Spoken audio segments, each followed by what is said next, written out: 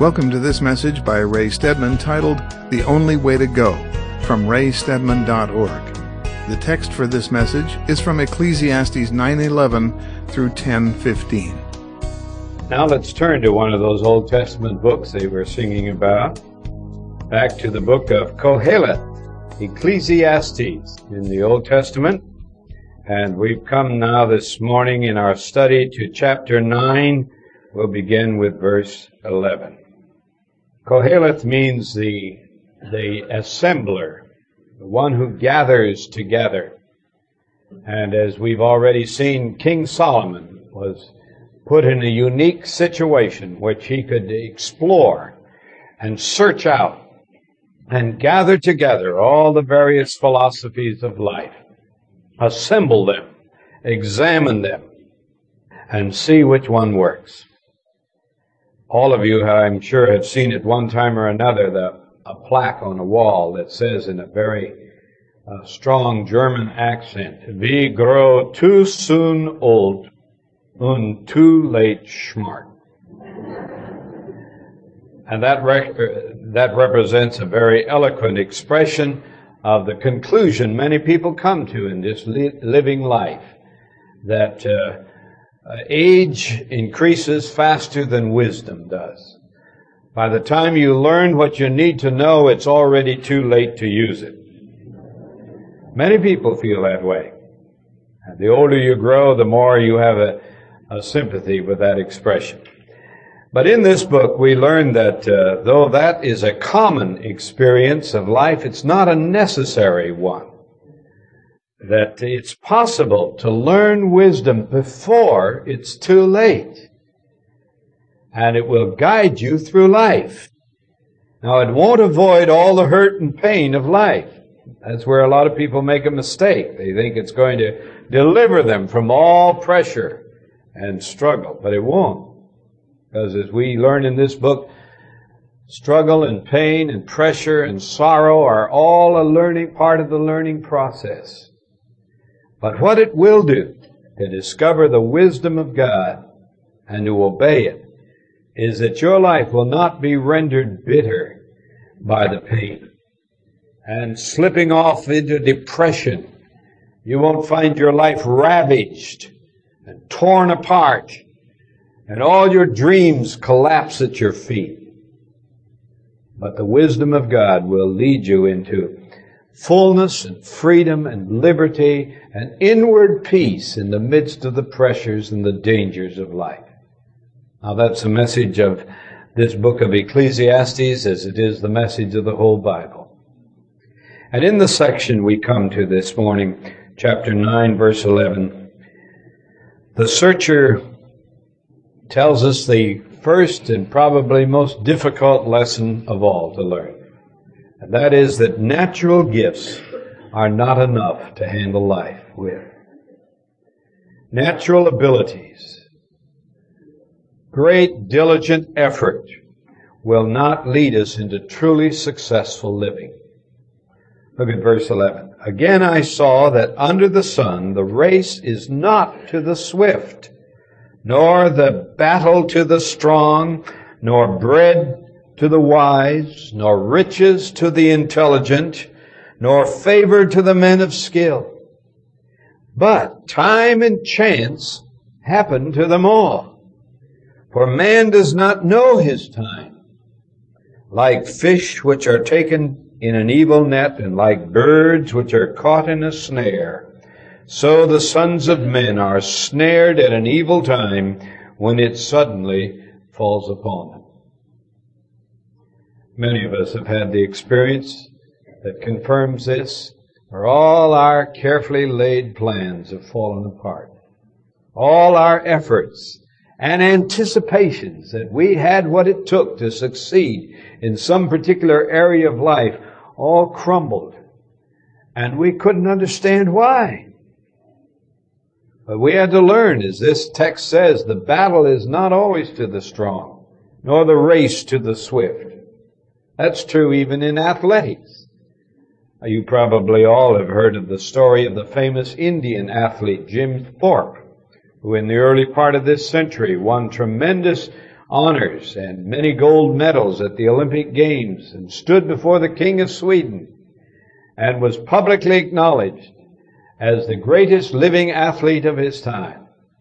And yet all those medals, all those honors had to be given back when it was learned that when he was just a boy, he had played professional baseball, $5 a season.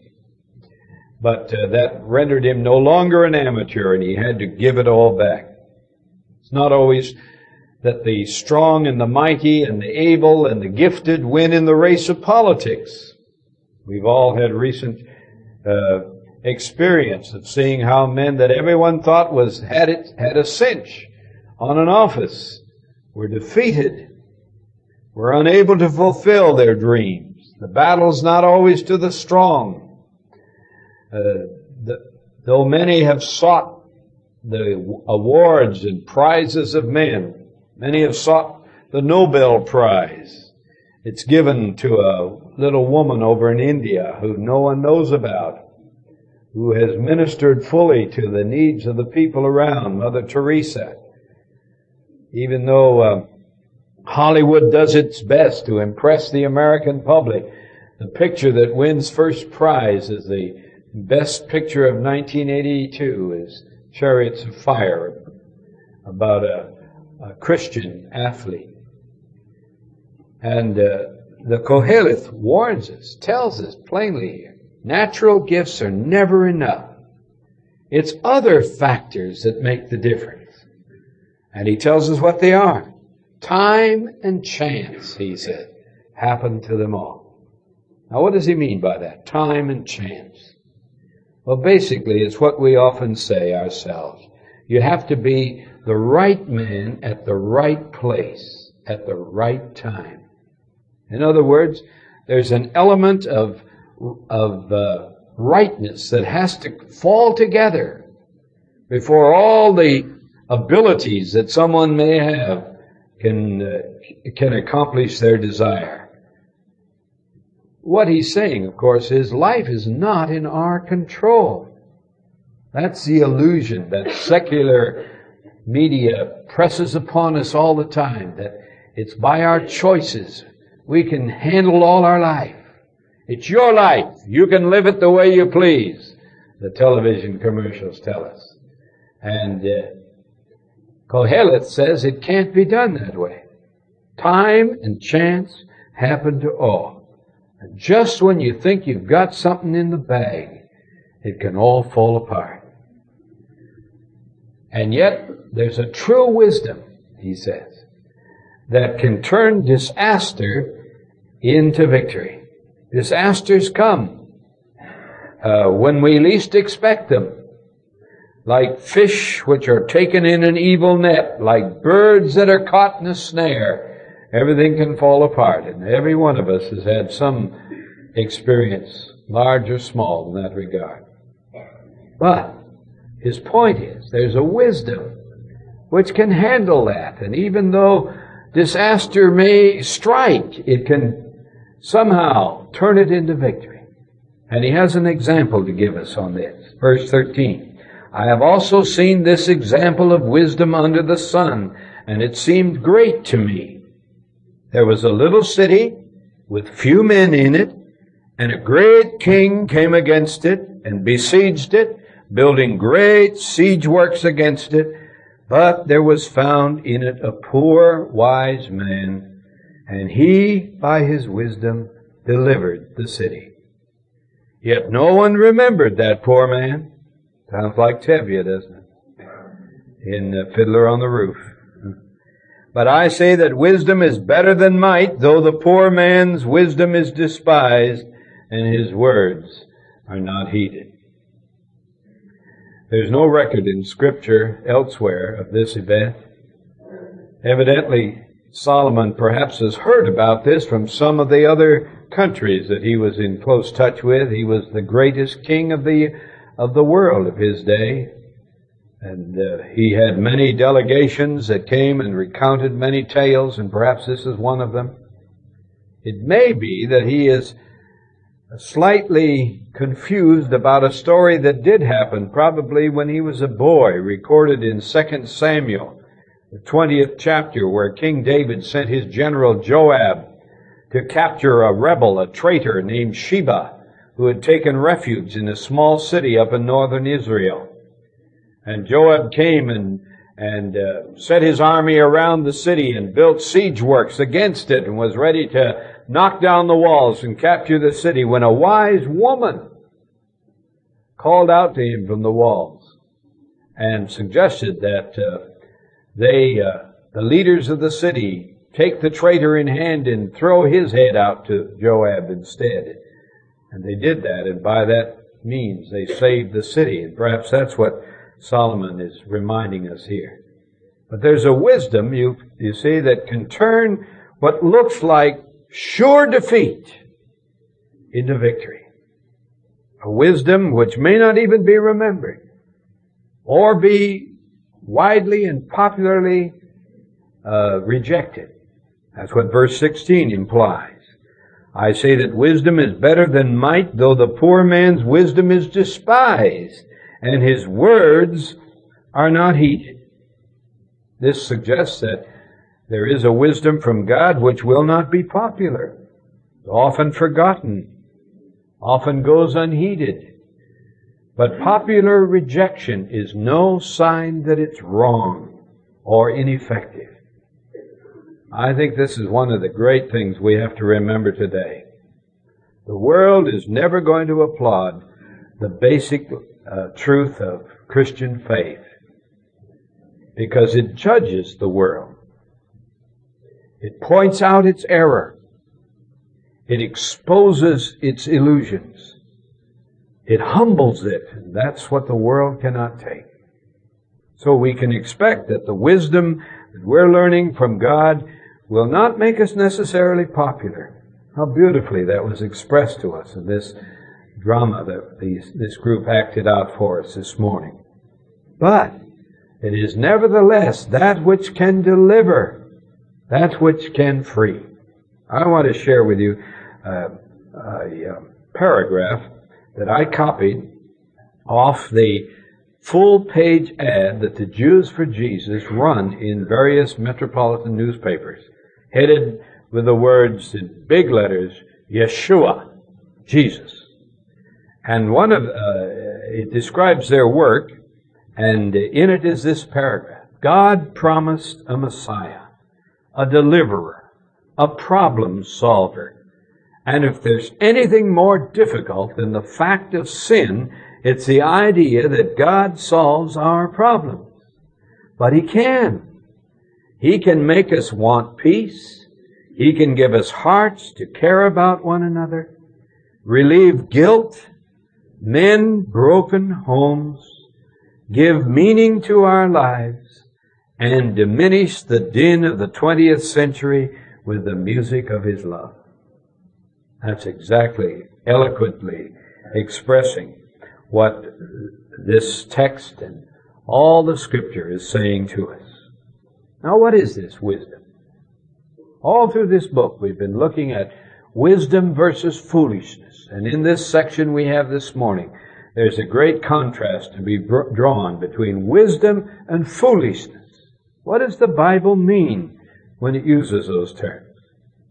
I think it ought to be clear to us now that wisdom is acting upon the revelation of reality which the Scriptures give us. It refers to actions that are controlled by the revelation of God. What Paul calls in Romans 12, the renewed mind. Remember in the 12th chapter how he says, be not conformed to this world. Don't run after all the elusive dreams that look so attractive that the world shouts at you all the time. But be transformed. How? By the renewing of the mind. See? Think Christianly about life. Begin to look at what you're going through Not from the standpoint of what seems right. The Scriptures warn about that. But upon what is right, according to the Word of God. That's what the Proverbs says, doesn't it? That we all have memorized. Proverbs 3, 4, and 5. Trust in the Lord with all your heart, and lean not to your own understanding. In all His ways, acknowledge Him. In all your ways, acknowledge Him, and He will direct your path. Now that's wisdom. The opposite, of course, is foolishness. It's the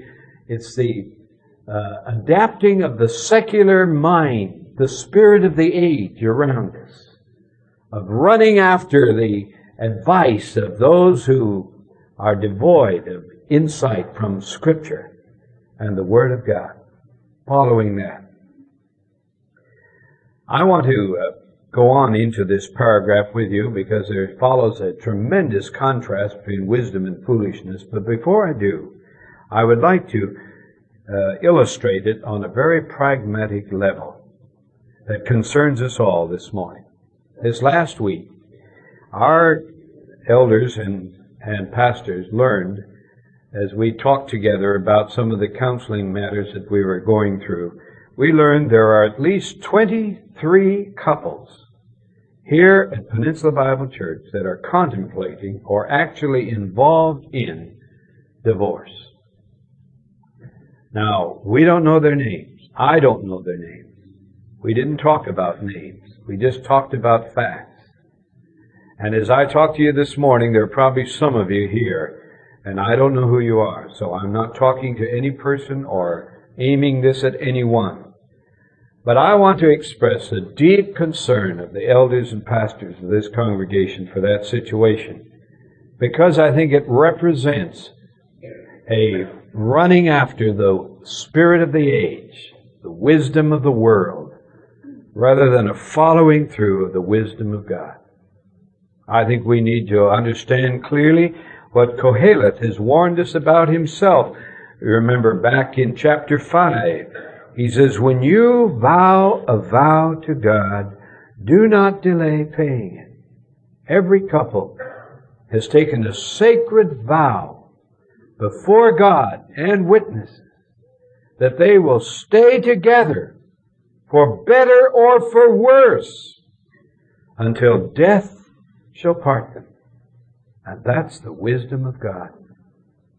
That's what preserves a society.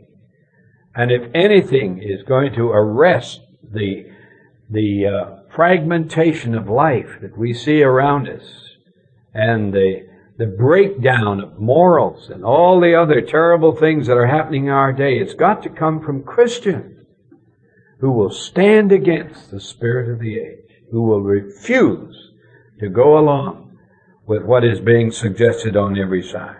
Kohelet says, pay what you vow. It is better that you should not vow than that you should vow and not pay.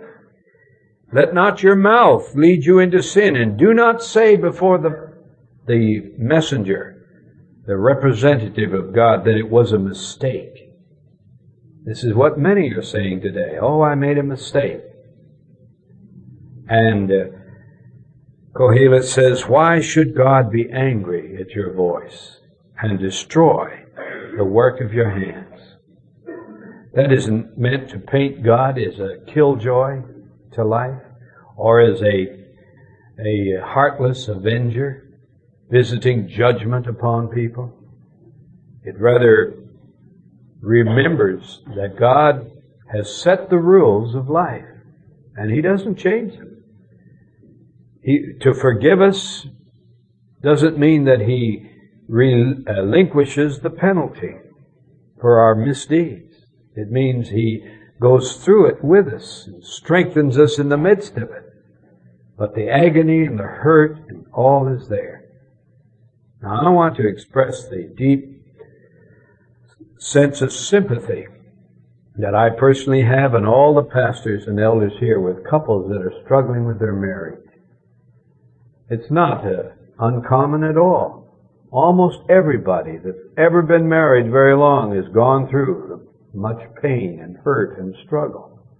I remember the early years of my own marriage and how hopeless it looked at times, how difficult it was to relate to one another, how easy it seemed to walk away and forget the whole thing, start over again. But you see, that's why marriage vows are there. It's in order to help us face up to a situation that will result in tremendous learning processes about ourselves. The problem with every marriage that's threatened are the people that are in it. Both of them. They need to know something about themselves, and that's what we've been seeing from the Scriptures. We don't know. We're mysteries to ourselves. And conflict in marriage is a way of helping us work through those and discover things that we're contributing to every situation.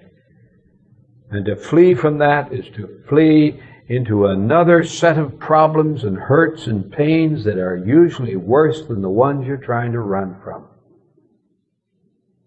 Many people testify that divorce, that they thought was such an easy way out and so simple a solution to a mistake that they thought they'd made, has only introduced them into a more painful and hurtful situation than they ever had, and one that continues the rest of their lives in many ways. So my counsel to such who are struggling with that is to call off the legal dog and seek counsel and help from those who are ready and available to help you guide your way through that time, guide you through that time. And look to the Lord. Look to your God for help, for solving the problems of life. That's what He came for, to give us hearts to care about one another and relieve our guilt and mend our broken homes. This is what this is all about. Now, with that situation in mind, look with me at this passage that follows. We have a great contrast, beginning with verse 17 of chapter 9. The words of the wise heard in quiet are better than the shouting of a ruler among fools. That's simply saying that the insights of Scripture, heard in the inner voice, quietly, before God alone, are more effective to solve problems than worldly rhetoric or propaganda. Some prominent opinion maker speaking out through the media, saying things that are popularly received but are contrary to Scripture. The rulers in Scripture are not always governors or kings. They're opinion makers. They're the shapers of the minds of men. And yet what they say is often only what the foolish people around them want to hear. Bombast, empty of meaning. And this text says that the words of the wise, the words of wisdom, heard in quiet, are much more effective than those empty propaganda lies. Then he goes on. Wisdom is better than weapons of war. But one sinner destroys much good. And he gives an example. Dead flies make the perfumer's ointment give off an evil odor. So a little folly outweighs wisdom and honor. This is true, of course, in the actual battles that nations have fought at times. Oftentimes, quiet biblical principles have overcome the power of force. Look at the civil rights movement under Dr. Martin Luther King, who, though he may have had a somewhat incomplete knowledge of Scripture, yet was basing his actions and his leadership upon scriptural principles of nonviolent protest. And we've had vivid example of how powerful that was to overcome injustice and outright physical abuse and violent attack and set things right. This is true in an individual or couple's life as well. Wisdom is better than war, better than fighting. But, as the warning is included here, one sinner is like a dead fly in the perfumer's ointment, can give off a very bad odor. One person insisting on doing it in some worldly way, following the world's philosophy, can destroy and harm and arrest and delay the healing work of wisdom, often very much. And then Kohelet says that wisdom is a wise man's heart inclines him toward the right, but a fool's heart toward the left. That ought to be the motto of the Republican Party. I don't understand why it isn't. But as he says, even when the fool walks on the road, he lacks sense, and he says to everyone that he is a fool. What is he saying here? Well, wisdom, God's insights, provide a safer guidance through life than the impulsive actions of those who are following the popular views around them. Even when a fool does take the right course, he makes it clear that he doesn't understand why, and he reveals his ignorance even when he talks. I remember Dr. Louis Ferry Chafer used to tell us at Dallas Seminary, it's much better to keep silent and let everybody think you're a fool than to open your mouth and remove all doubt.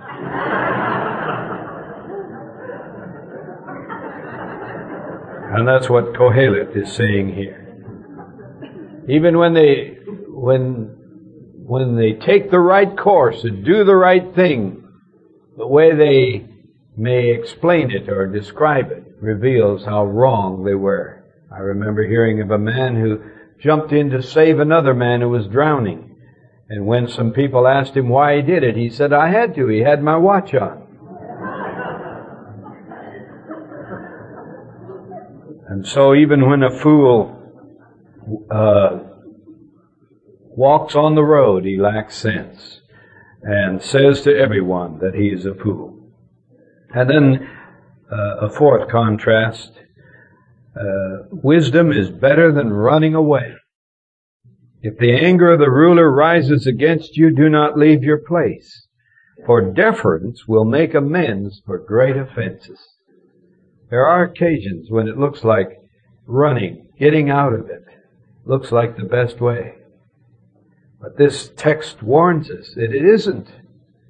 It's much wiser to give a soft answer that turns away wrath, or to show deference to the individual involved who may be offended.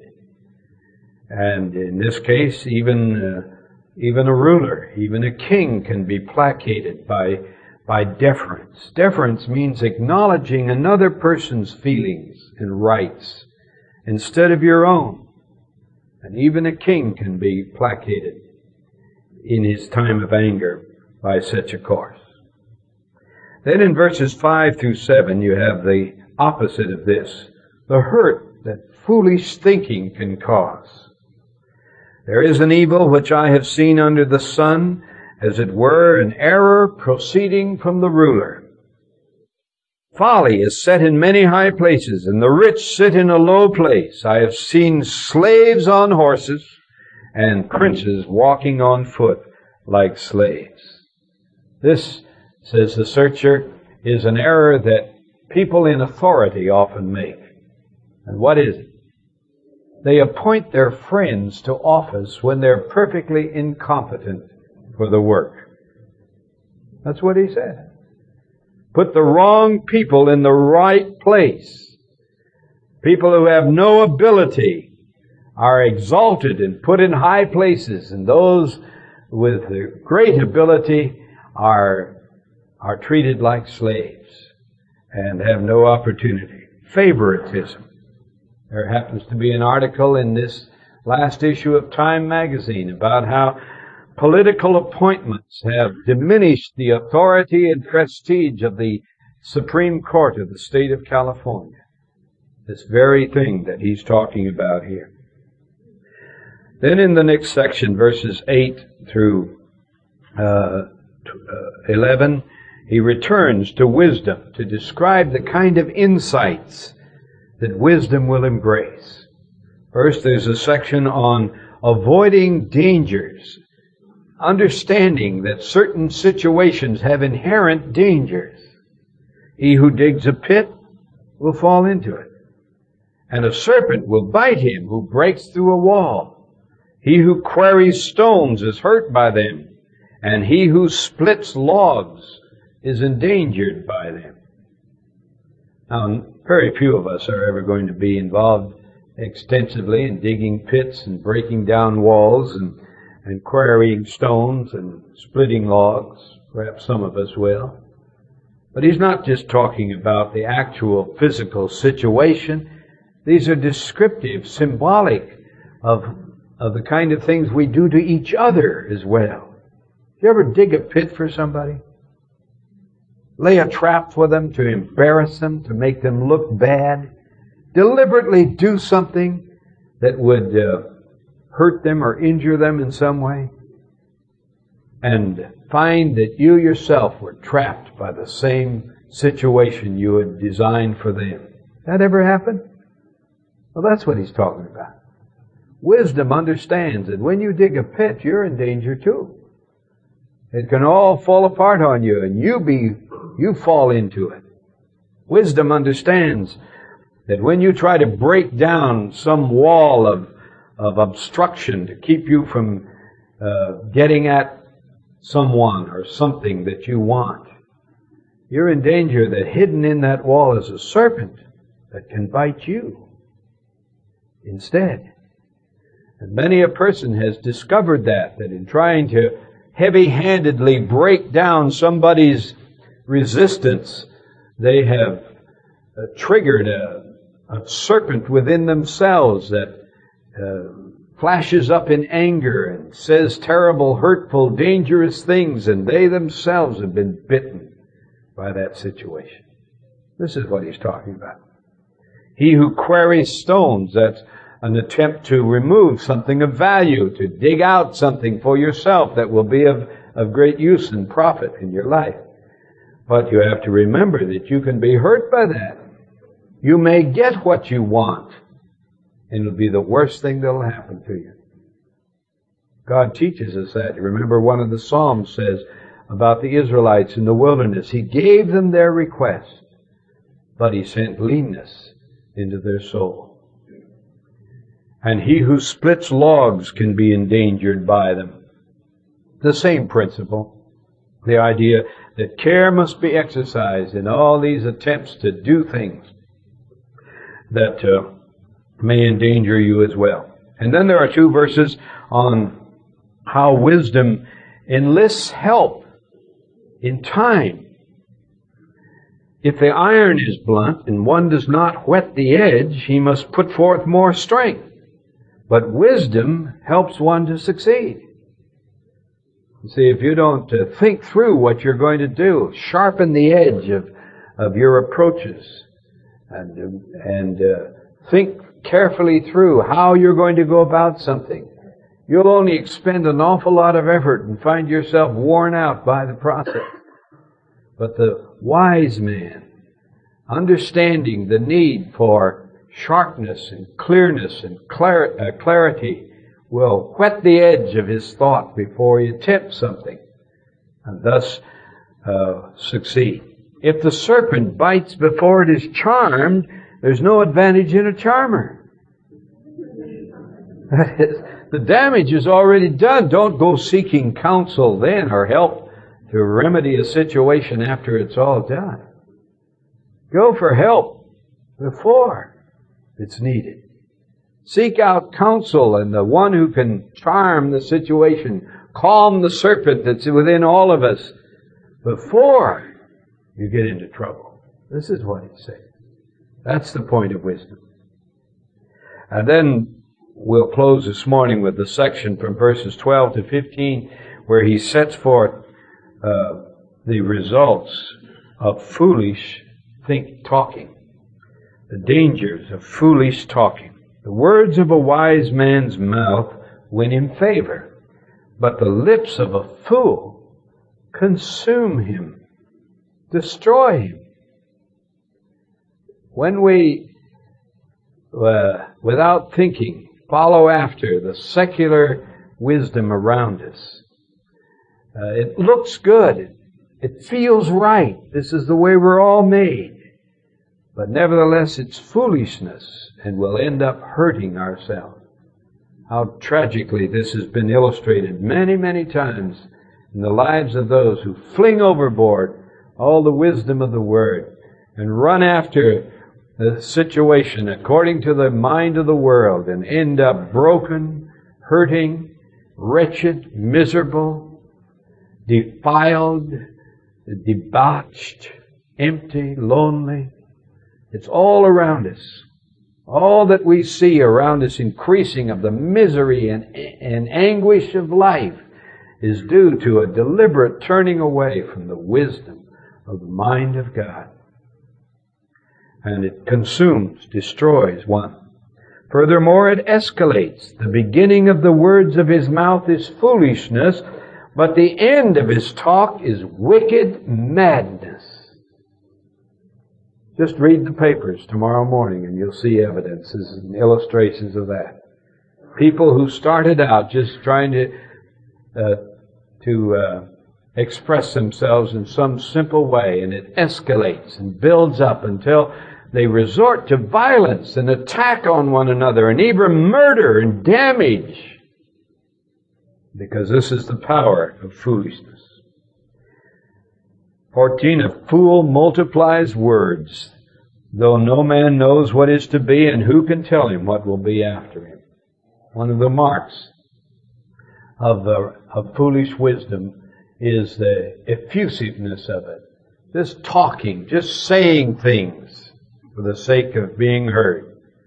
I'm reminded of the man who said, my wife, all she ever does is talk, talk, talk.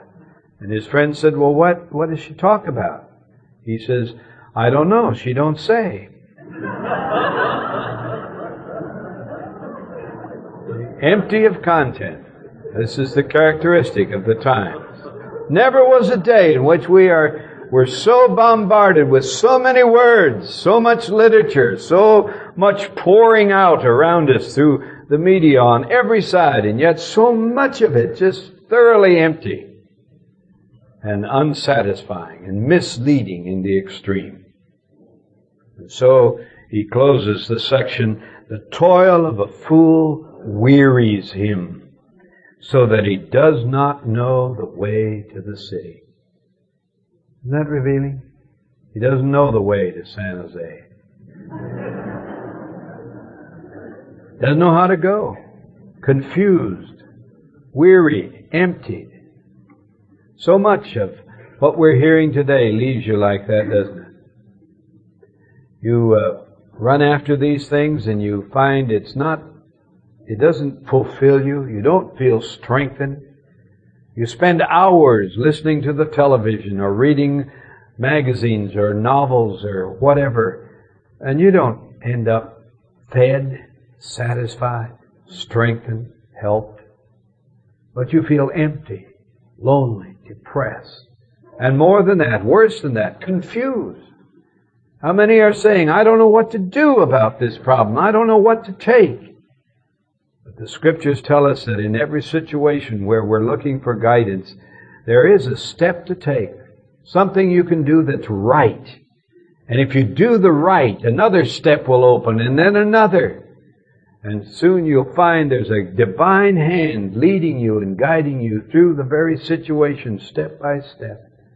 And instead of breaking up and ruining and damaging all that God has been doing, gradually it begins to unfold and come to light. And there comes a sense of joy and satisfaction that God has worked out the problem.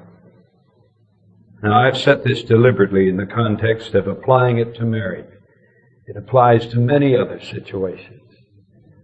But I want you to know, you who are struggling with your marriages, that the congregation understands, and we sympathize, and we know it's difficult, but you're making a sad and sorry mistake if you resort to divorce. That's the world's way out.